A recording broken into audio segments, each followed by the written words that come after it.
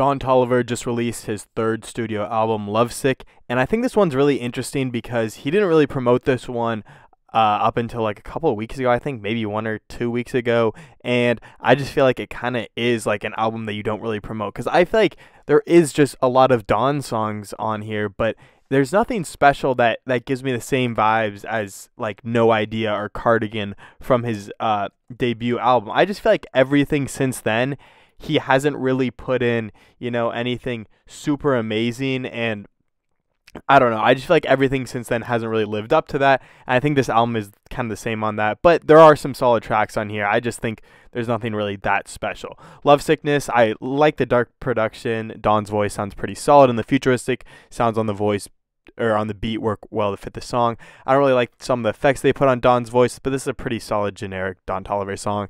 The song is a little short and doesn't do much during its time. Let Her Go. I don't really like Don's falsetto to start off the song. It just doesn't really work. And I like Don's silky voice on some of the verses. And the production is pretty generic, though, and doesn't really do anything special to me. James Blake inclusion on the track is interesting as Don's voice in his create this really interesting yet charming melodic sound. His hums and ooh on the song actually really complement the song, and his part is definitely my favorite as the synths come in and make a really futuristic sound. Leave the Club, the production is pretty generic, and the mixing on Don's voice is a little weird at the beginning. I like some parts of the song with the snares sounding solid, but I don't really like Don's voice that much. Dirk puts in a solid verse, but the atmospheric production doesn't really fit his voice that well. The beat switch is pretty cool and I like it, but I don't really like Glorilla's voice that much, and it kind of ruins her voice for me. For me, the song has a lot more upbeat production. I feel like it kind of only works with Don's voice. Callie's voice also really suits the track with the more atmospheric sound.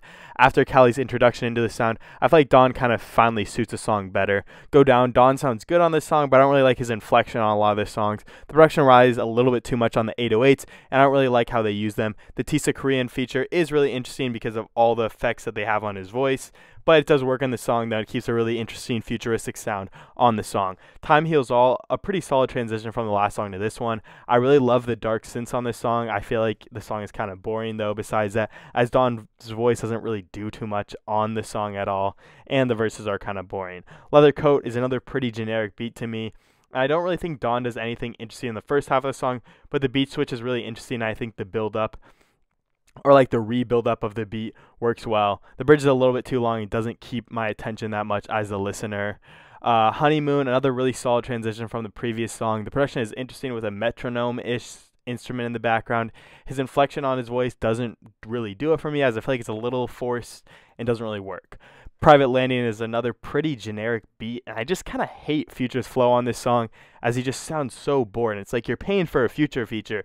You want the real Future, and it's just like they really didn't put in his A game for this one. He doesn't come in with like any energy and just moving at kind of a snail's pace throughout his entire verse. Also, there's a Justin Bieber verse. I know they traded verse, but both of those songs just completely suck. And I feel like Justin Bieber's verse on this one just doesn't really work at all, and it's just not needed on this song. Slow Motion, I like the more slow moving beat on this one. Oh my god, slow motion, slow moving, yeah. I sadly just don't really like WizKid's voice and accent. It's kind of weird, but like it just doesn't work for me. I don't really feel like it fits a song well. Some of the effects on Don's voice actually work. I think overall he sounds good on this song, but there's not really anything special about the song, and overall it's just not that entertaining. Do It Right, the production is a lot faster tempo, which I feel like kind of suits Don's voice a lot better. Overall, the song works pretty well, but as a lead single for the album, it's nothing special. It seems like a lot of the other songs on the album. It kind of just fits everything else. I don't really like the effects on Don's voice throughout the song, but I like the chorus, and it sounds pretty good, especially with Charlie Wilson in the background. Charlie Wilson has such a beautiful voice, and it suits the really slow pace of the song, just allowing his voice to kind of envelop you. Company Part 3, I like this song a lot more than some of the other ones. I feel like Don kind of sounds pretty solid, and his voice works with the production that's kind of a little bit slower and just complements his voice. Bus Stop, I feel like some of the effects at the beginning of the song are a little weird, but I like the bounce that the kind of beat brings. It's really nice. And the lyrics are a little weird, especially when they talk about a bus stop. It's like a little kid thing. I don't know, it's weird. But the woman's voice that kind of sings those parts does kind of work. I like kind of the slowing down of the beat to just like the chop and slop sound that kind of comes in when Brent's there. And I feel like Brent's voice works a lot better on the much slower production, and kind of just feels like a Brent song after he comes in, which is a little weird. But I mean, it works and I like it, and the production kind of just perfectly fits his voice. Like I feel like that second half of the song, the Brent part, is something that could have been on a Brent album. But either way, though, it kind of works with both of them together. I feel like both of their parts are pretty solid. Cinderella, the slow production doesn't really work for me, as I feel like kind of nothing happens on the actual song. It's kind of just a really boring song. And Toro y Moi, I think that's how you say it. They don't really do much for me on this song. Last but not least, Encouragement. I actually really like this song with a stripped down production. It doesn't do enough to build up the song to higher heights, as I feel like the chorus is kind of wasted on two kind of boring and generic verses that don't really complement it that well, as I feel like the chorus is like a little bit, chiller, and then the verses could have been a little bit more build to bring back a little bit more energy into the song. Either way, though, I wish Dawn could have just brought some more energy to the song.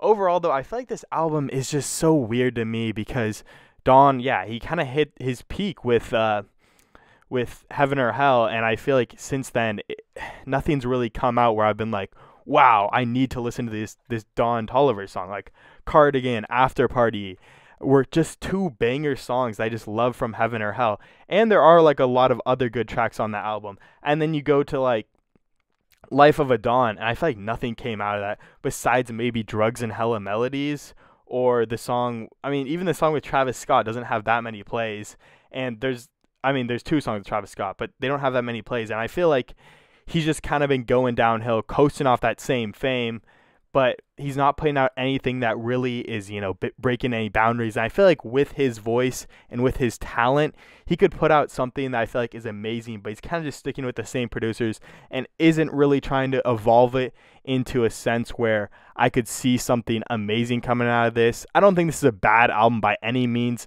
but I just think it's kind of boring and average, and it doesn't really give me, oh, he's moving in the right direction. It kind of just seems like he's sticking with the same style that he's working with, and it's not like he's sticking that same style and he's making some bangers like Cardigan or After Party, but he's just kind of sticking to it and making these like boring generic songs that are cool on an album with, bangers, but I feel like they're all just these super boring and generic songs.